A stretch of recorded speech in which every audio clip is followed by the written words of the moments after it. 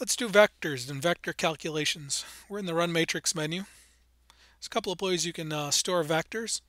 In F3, we've got the vector matrix menu.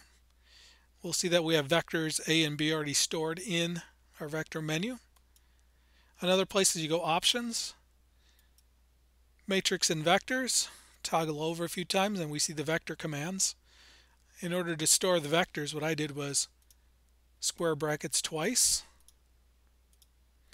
and then 1, 2, close that.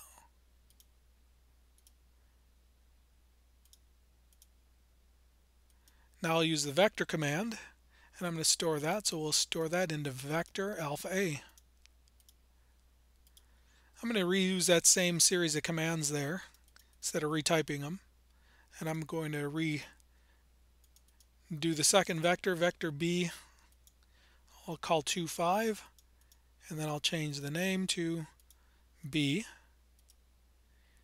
So those are stored in A and B, so I can take vector A plus vector B.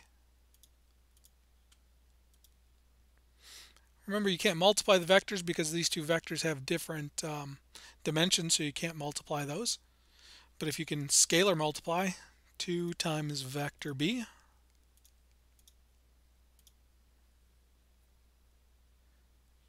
those are some basics.